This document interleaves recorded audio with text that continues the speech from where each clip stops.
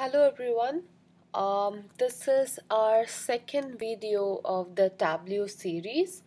Previously, we have discussed about few important techniques to arrange, sort, and do various functions over our data.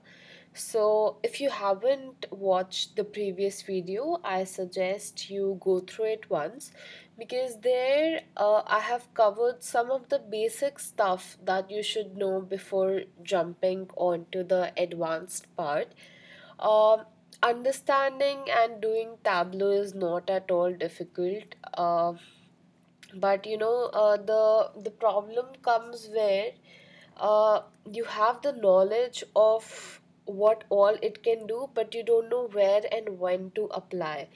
So Tableau actually it basically gives you a uh, lot of power with your data. So you can like completely modify the data according to the requirements that you have, or according to what your company needs, or according to what, on the basis of what you need to make the decision to maybe launch a particular product, or see how the product is going, or see how a particular product is doing in a particular region. So for that you need to have some basic understanding of what all features that are being offered to you. So in this particular video, along with covering the basic and advanced features of Tableau, we are also going to create a dashboard. So as you can see on the screen, we are going to create a product dashboard in Tableau. And so what happens is you can best understand this particular data analytics tool that we have when you actually apply it on a data set. And that's what we are going to do today. So without wasting any time, let's buckle up and we are going to create one amazing dashboard. So ready for it? Let's go. All right. So, as I mentioned in the previous video, we'll be using Tableau Desktop. I have already installed on my system. If you haven't installed yet, I suggest that you install it, and it would be great if you can, side by side do what I am doing here with your data set. You can download any data set from over the internet, or if you have your own data set, well and good. All you need to do is just upload it here. You'll have an option to upload text file, upload Excel, use your MySQL database, or whatever database that you want to work upon. For now, I have chosen this particular Microsoft Excel sheet that I have called Amazing Mart. So within this particular sheet, I have these three sheets. You can see the name of my Excel, and you can see the sheets also within those. So now if you want to see the content of the sheet, you just need to click on it and let us drag it here. So now if you see, okay, this is actually for creating the relationship between them. We don't want that as of now. I'll show you how you can build relationship also between different, between different sheets of your Excel. So if you know about SQL, and I'm sure you know about it, as we are into the data science field. So, like we have joins in SQL, like left join, right join, full join. We have discussed all of this in the SQL series. If you like, if you want to, have a background of it, please go through that video. I have explained everything in detail, starting from the basic to the advanced. So we have a full video in joins as well, although you wouldn't need a very technical concept here to understand the kind of joins that we are doing. But if you're getting a knowledge, why not to, if you're getting knowledge, why not to take it, right? So we have curated all this free content for you, wherein we have covered all the fields of data science, everything that you'll need to crack any of the job interviews that you want to sit in. Okay, so okay, coming back to what we were doing. So as I said, we have all these sheets within our Excel, that is list of orders, order breakdown, then we have sales target also. So in the list of orders field, we have all these fields with us, that is order ID, order date, customer name, city, country, region, segment, and all these columns. In the previous video, we have discussed how we can sort these columns, how we can see the first particular rows of some columns, and how you can, sort it according to ascending, descending fields, and all these things, renaming the columns, also seeing the data types. We have discussed all of this in the previous video, so if you haven't watched it, just go through it once. Won't take much of your time, but you'll come back with so much more understanding of what we are going to do in this particular video. Alright, so before we move ahead, I would also like to show you, as I was talking about the relations and joins between various Excel sheets. So you can either directly work upon a sheet, or you can create, relationships between various sheets that you have. So for example, if I drag this down here, can you see this relationship forming? So you can just put this here. And yeah, so what happens is, to to link any of two sheets, or to form a relationship between any of the two sheets, you need a common column. So as I said, if you have a basic understanding of join, if you remember in SQL, whenever we are joining tables, there's a common basis on which you join the table, that is the on clause that we mentioned there. So here also, if you see, the common, or the common category, the common attribute that we have in both these sheets is the order ID. So that is where it is going to link my two of these sheets. So there are no other options. So thus this is how our relationship is going to work between these two sheets. And now if you'll see these now if you see, we have this particular sheet with us, the order breakdown sheet.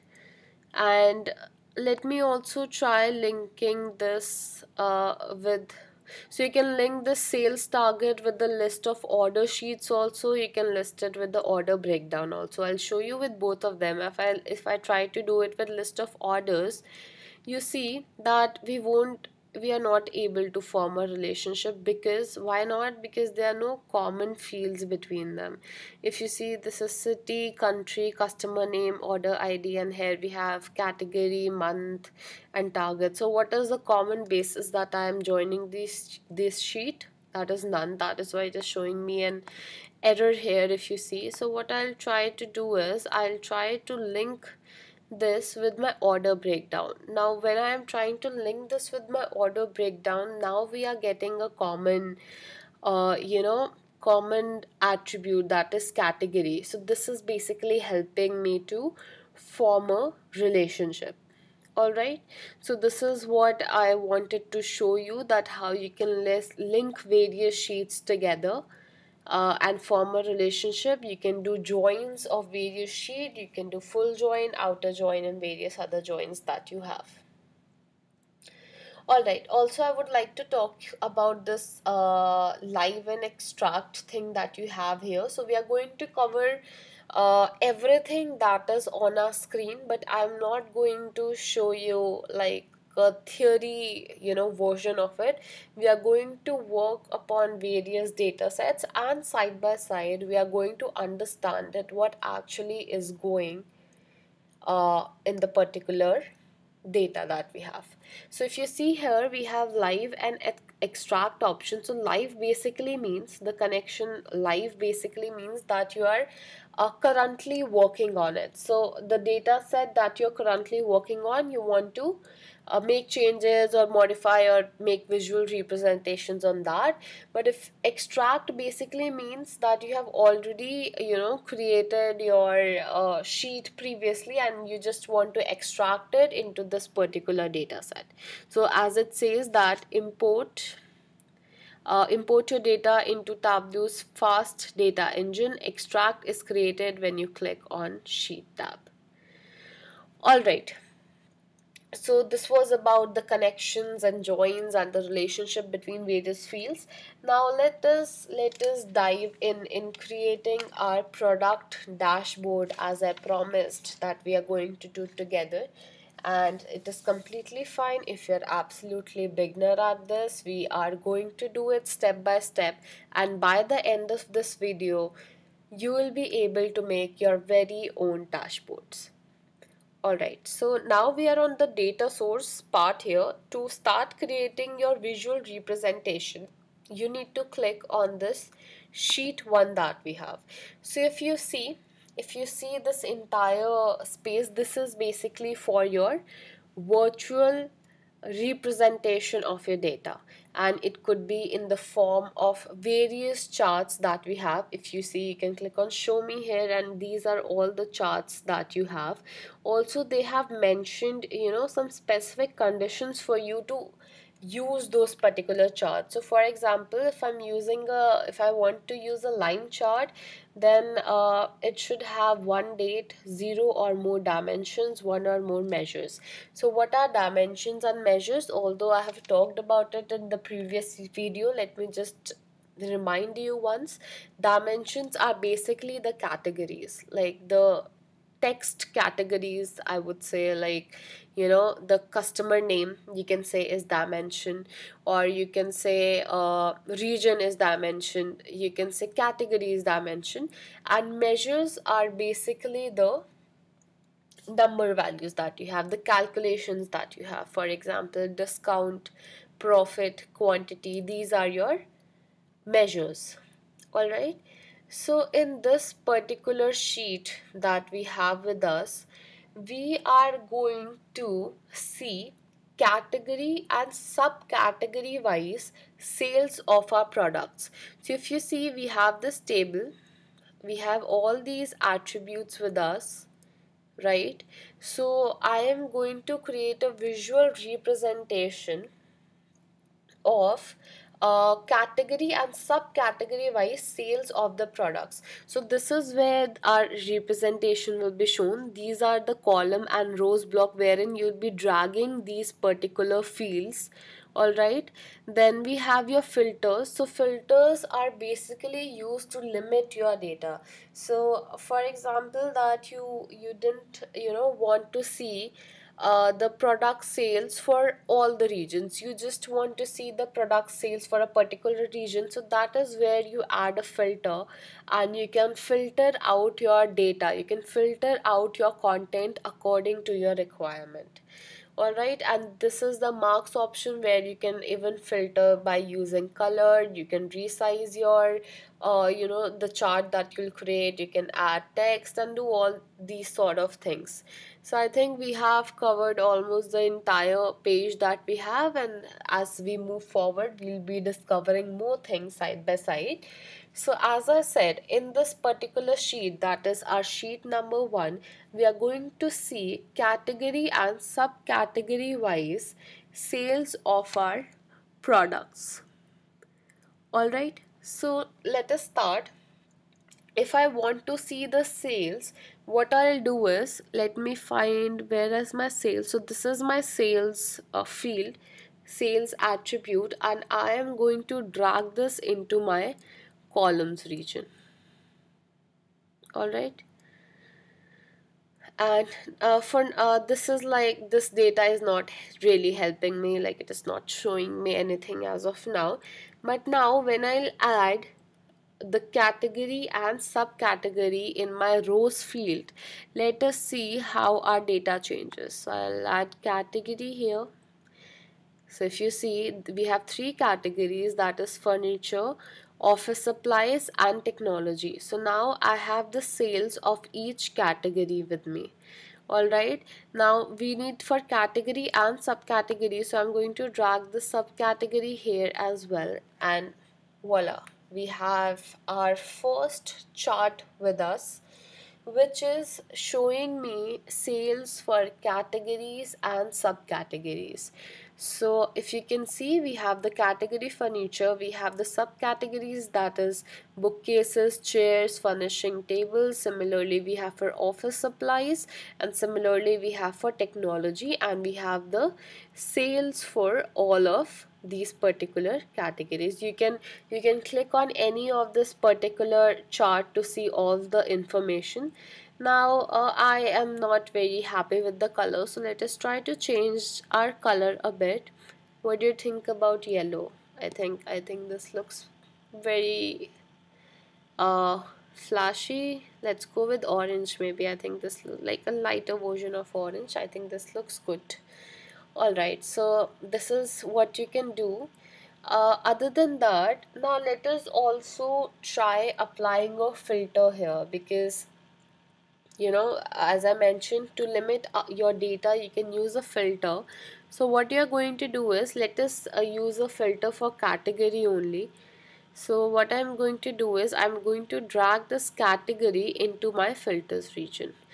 Now as soon as you drag, you get this prompt wherein it is asking that how do you want to modify your data. So let me just show you. If I drag this here, if I deselect furniture, you can see, okay, I'll have to apply it actually to show you the changes that it will have. So let us first select all of them and click on apply and click on OK. And now to see the filter on the screen, you can just click on show filter. Alright, you can click on show filter, so you can see this filter here. And now try deselecting and selecting the item. So if I'm selecting all, I can see for all the categories, subcategories that we have. For example, I want to see the sales just for my technology part, so I can deselect furniture and office supplies, and now I just have my technology sales. Alright, so this is how you use your filter. Now we have our first sheet ready with us, right? I don't think so we want any changes here. If you want, you can edit this title, and we can maybe name it as what do you want to name it? I think I want to name it as my category sales. I think that is good. We can maybe use the bold filter, and I think the color black looks fine, and just click on apply category sales and click on OK. So this is our first sheet, first chart that we have with us. Now I suggest that instead of creating all your sheets together and then forming a dashboard, let us side by side start building up our dashboard, because dashboard is basically like uh, putting bricks together and forming a wall. So you can, I don't know if it is a correct example, but just it's like building blocks. So let us just start forming our dashboard. At the bottom, if you see, we have three options with us. With the first icon, you can make a new worksheet that we'll be doing in a while. Then with the second icon, you can start a dashboard. So I'll just click on it and see we have our dashboard number 1 here. Now if you see, we have our sheet 1 visible, and you can see the chart that we have within it, and all you need to do is just drag the sheet onto your dashboard. You can set the size also, so it is set to desktop browser size for now. I think let's go with the little smaller version, maybe a small blog embedded or blog embedded, whatever you like, or the column one. Let us go with small block embedded. And if I now try to drop my sheet here, now see, it it has covered the entire space here. So this is what you called as tiled, and there's one another thing called as floating. So floating basically helps you to you know, decide where and of what size you need to put that particular visual representation upon your dashboard. So let me just remove this for you. And now while you are dragging this particular let me just increase the size first, because now we are going to see the float version. So what I am going to do is I'm going to drag this particular sheet onto my space, and side by side just click shift button on your keyboard and then see what happens. So if I'm dragging this here and if I click shift, so can you see it has itself turned into the floating version, wherein you can just set the size according to you. This is the category filter that we have. I would like to place it at the corner here. Okay, we have this with us, and I'll just size it according to me, right? You can drag this accordingly. And then we have our first chart, that is our category sales. Now what I'm going to do is I'm going to drag this here. I think the size, this much size look good. Yeah.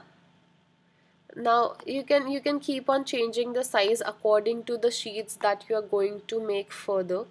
So for now let us have it like this, right? I think this looks pretty good, right? So this is our first chart with us. We have a first chart in our dashboard.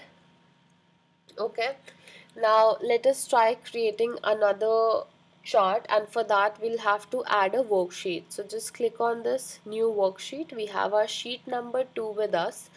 Now in this particular sheet, say that I want to see a quarterly target of the products, right? So I have my products with me. I have the year, I have the let me see, where do I have the year? Yeah, so I have month of order date with me. So basically I have dates, I have the target also for that particular product. So what I need to do is I need to see the quarterly target of the products that we have. So as you must have guessed it already, in the columns block, we are going to drag our month of order right here, and in the rows we are going to add the target. Now see, so this is how cool using Tableau is. It will automatically suggest what kind of graph will be suited best for the data. So it has itself given me line chart. With the show me option here, you have options to choose all of these charts that are available according to the data, according to the categories that you choose, and I think line chart is best suited here, so we won't change it. Now I would like to show you one other feature that we have also talked about in the previous video, that is about the hierarchy that we have.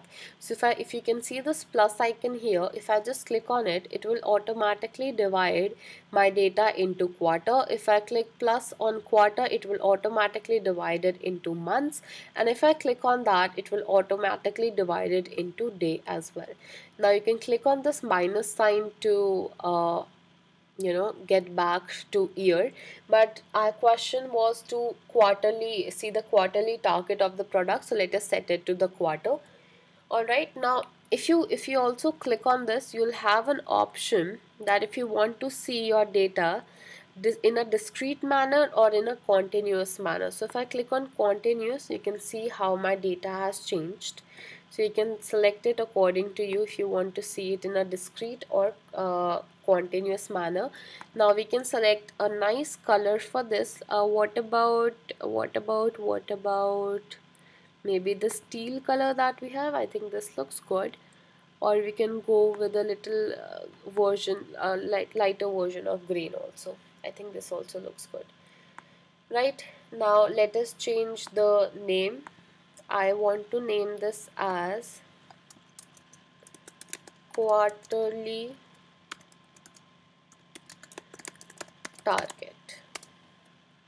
Okay, let us bold and click on apply. Let's see, I think it looks good, and click on OK.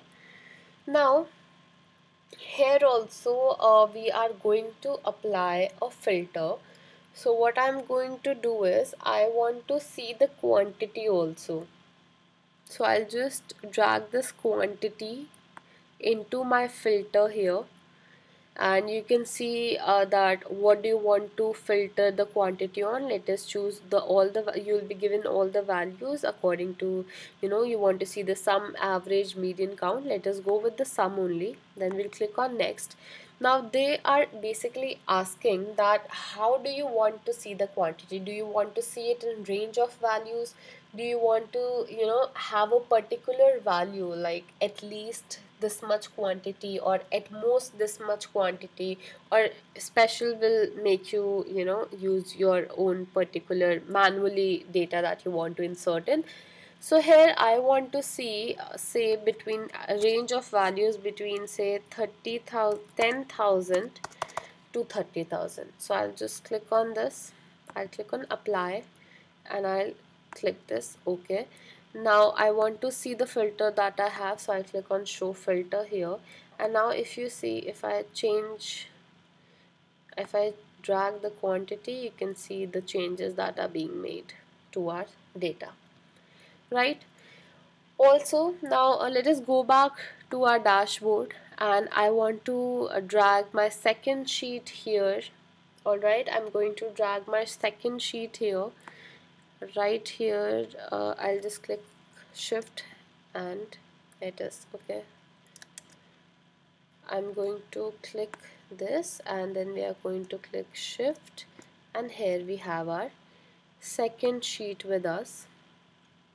Alright, so we have our, let us place the filter here. I think let us go place the filter here, and let us resize the graph that we have made for quarterly target.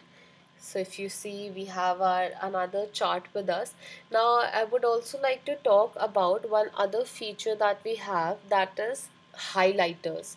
So highlighters will basically help you see a particular category. So for example, I set a highlighter for subcategory. I click on this, right? I click on this, and let me keep it here. So if I select some particular subcategory, so see that particular thing will be highlighted. That is the use of highlighters that we have. So if I'm selecting fasteners, only fastener will be available, rest other has turned into a grayish format. Now I'll remove this, so everything is available. So this is how you can use your highlighter also. Now moving ahead, now I would want you to notice one thing, that whenever I am using a filter here, so it is only making changes to my this particular sheet, because I have linked it only to this particular sheet, and similarly for the quantity part also. So what I am going to do is, we are going to go to our sheet number 1, and if you see this category filter that we have, click on the drop down, and if you see, we have this option for apply to worksheets. So here you have various options that apply to all using related data source, all using this data source, selected worksheet, or only this worksheet. So we are going to choose all using this related data source. Now go back to the dashboard. Now if you see, if I make changes here on this particular field, it is also going to make changes to my this sheet as well. So now both my sheets are linked, and whatever changes I make in here, it will show the changes on this particular sheet as well. So this is how you can link filters to uh, your various sheets to make your data more interactive, right? So if you see, if I come back to my sheet number 2, this category filter which was not there earlier is now visible here, right? Okay, now we are going to move ahead and we are going to create one last sheet that will have another data representation. So I'm just going to click on new worksheet, and here in this particular sheet I want to see profit of each product, right? I want to see how much profit was made by each product that we had. Let us try doing that. So what I'm going to do is, in the columns block uh, I am going to drag my category. Yeah, so in the columns I'm adding my category, and in the rows I want to see the profit. Where do we have the profit? We have the profit here. Oh yeah, so here we have the profit with us. Now what we are going to do is, for this I want to choose a pie chart for this. So this is what we have with us. We can choose a bubble chart also. I think this also looks particularly nice for this particular data that we have. Let us go with this one. And uh, you can choose the colors. You can edit colors. You can choose from a range of colors that we have with us. You can assign a particular palette also, right? So let us rename this. I'll name the sheet as profits, right? Apply and OK. Now I want to apply a filter here. Category filter has already been applied. Now I want to apply another filter here that will see that how much profit was made by each category, but my filter is in which particular region. So I'm going to drag this region part into my filters, right? So here we have the option for three regions, that is central, north and south. For now we are going to select all of them and I am going to click OK. Now we are going to show this filter on our screen, right? So if you see, if I change if I select or deselect the regions that we have, my graph changes, my visual bubbles changes accordingly. Now one more thing, if you remember, that we need to do is link this to all the related data sources. And now let's come back to our dashboard here, and now I am going to drag my third sheet over here. Let us first just create some space for it. I'm going to make this a little shorter, right? And I am going to drag this here. We have a quantity and categories. Let us also resize this a bit. Let us resize this also a bit, right? So I'm going to grab my third sheet here, click on shift. Okay, I'm a little bad at this, I guess. Ah, let me just, I am really sorry of what I think my mouse is really not helping me here. I'll just click on floating only and drag this. Yeah, better. So I'm going to put this here. Now see, we have our filter which is for categories. This is going to show me the colors. Now if you want to remove this, you can remove this also, because the colors are absolutely clear to us. And there we have our region also. So I'm going to just drag this down here with me. Then let's place this here. Let's place this region tab here. Let us place this category tab here, and we have this particular field with us. I think we can maybe We can arrange this in a better way, I guess. So this is actually completely your creativity, to be honest.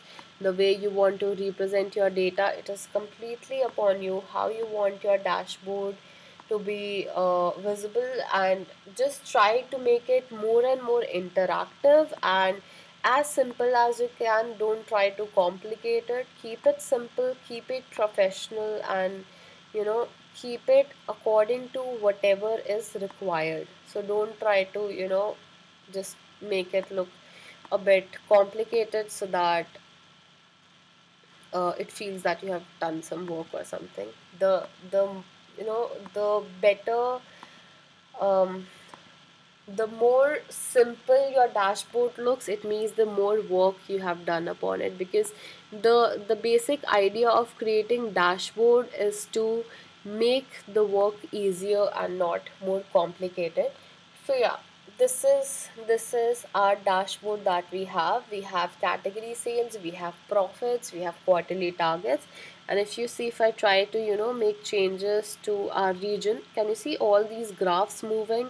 Because I have linked this to all related data source that we have. So if I click on north, so I have, if I deselect central, see how the data changes. If I deselect south, see how the data changes. Oh, this is completely gone. Just come back to it. So this is our interactive dashboard, that product dashboard that we have created for our amazing mart. And now you can just share it or publish it on Tableau server, that about what I mentioned in the first video. And you can just share it with your colleagues. You can see all the data. So creating all these dashboards and stuff is basically a one-time thing. Then next time when you are coming at it, all you need to do is just apply some filters, change according to the dates. So here we haven't used filter as a date here. So next time in the next dashboard we are going to use filter as date. So then we can just select the dates that you want to see the data for, and you don't need to keep on making it. So this is it for the video. I guess we have created the dashboard that we were looking for, and I think this looks pretty good. It looks pretty good to me. And use your creativity, try creating your own dashboard, pick up any data set that you find over the internet and try creating for yourself. The more you practice it, the more elements you'll find out while creating the dashboards. Now in this particular video also, if you see, we didn't have any prior experience with creating a dashboard, but side by side we learned creating a dashboard, and we also learned various features that we can use for creating this dashboard. Alright, so this is it for the video. See you in the upcoming video, where we'll be creating one another dashboard. We'll try to make it little more, I won't say complicated, but with more features and little more interesting, and let us see what we have in there. Alright, so that's it for the video. All the very best for your preparations. Keep creating your dashboards, keep learning, and see you there.